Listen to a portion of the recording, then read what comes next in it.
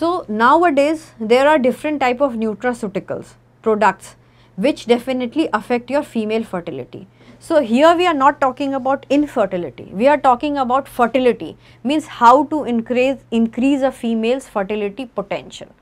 So for this there are targeted nutraceutical products, whether you are a normal female, means you are not suffering with any problem, or you are having a low ovarian reserve, or you are having PCOS.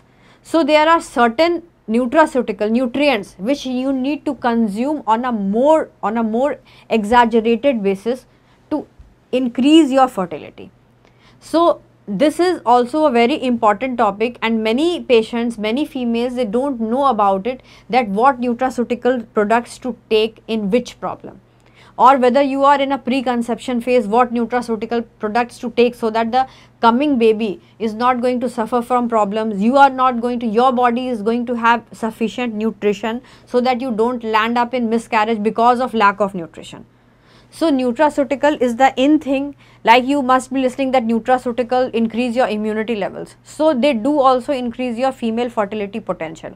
So please contact your doctor at the earliest to know what are the products that you should take nutraceutical form to boost your female fertility, which will land you less and less to go for IVF cycles, because many things will be cured before you are landing at the IVF doctor's clinic.